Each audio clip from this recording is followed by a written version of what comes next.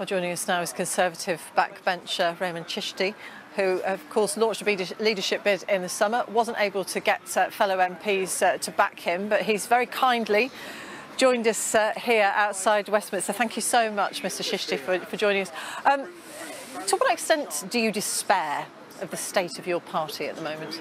I think what we have to look at is our great country and people around the world are looking at the United Kingdom, and they're looking at the Conservative Party to say, how do we now move forward to deliver for our great country with regards to the biggest challenges facing our country? And I would say this, as somebody who came at the age of 6 with absolutely nothing, our great country is a land of opportunity for everyone. It's the best country in the world, but it needs strong, decisive governance and leadership to deal with one of the biggest issues that our country faces, and that's the economy, which impacts on everything, on everybody's lives, whether it's on jobs, whether it's regard to housing, whether it's the cost of living. We now need to come together and deliver for the country with the right leadership. How can you be sure, though, that your party has the talents within it after hearing Sir Charles Walker, one of your fellow MPs, saying that he was sick of talentless people taking these top jobs, at a time when people around the country are facing some desperate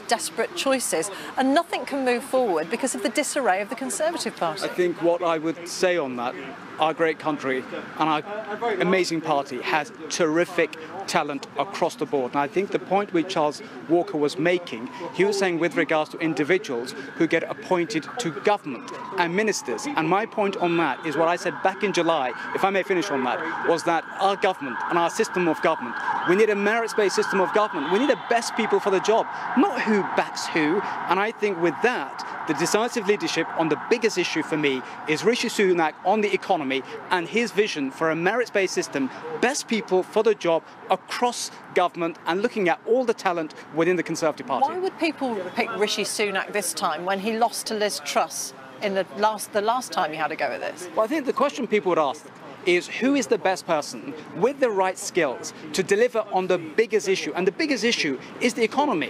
And on the economy, who has the experience of dealing with the economy during the pandemic? And I know as a constituency member of Parliament, when people's backs were against the wall, they needed support. People were, relying on their monthly salaries to get by. He delivered on the economy with businesses and individuals, and he has the skills to deliver on the economy, which affects everything across the board. But some people are saying that it wasn't proper Conservative politics because we were carrying the biggest tax burden in 70 years because of his policies. No, I think what you have to look at is the biggest challenge that our country had, and nobody, preempted that we would have the pandemic. It happened around the world. We needed governments to step up. We needed individuals to step up. He, as a chancellor, at that difficult time with the furlough scheme, support for businesses, individuals, he had the skills as an economist and in finance to deliver. And for me now, as I look around the country and as I look at my constituents, and I was with them on Saturday, and I asked the question, who do you think can deliver with regards to the economy, whether it's cost of living, whether it's the interest rates,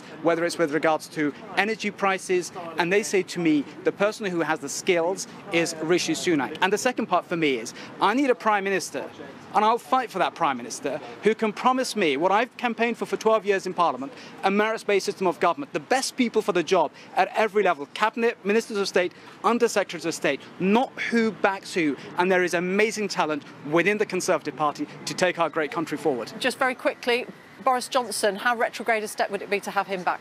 I think Boris Johnson, as a Prime Minister, I have immense respect for him, but nobody knows if he's standing, if he's not standing. But I think that's a matter for Boris Johnson. Rehman Chishti MP, thank you for joining us here this afternoon. Thank you very much.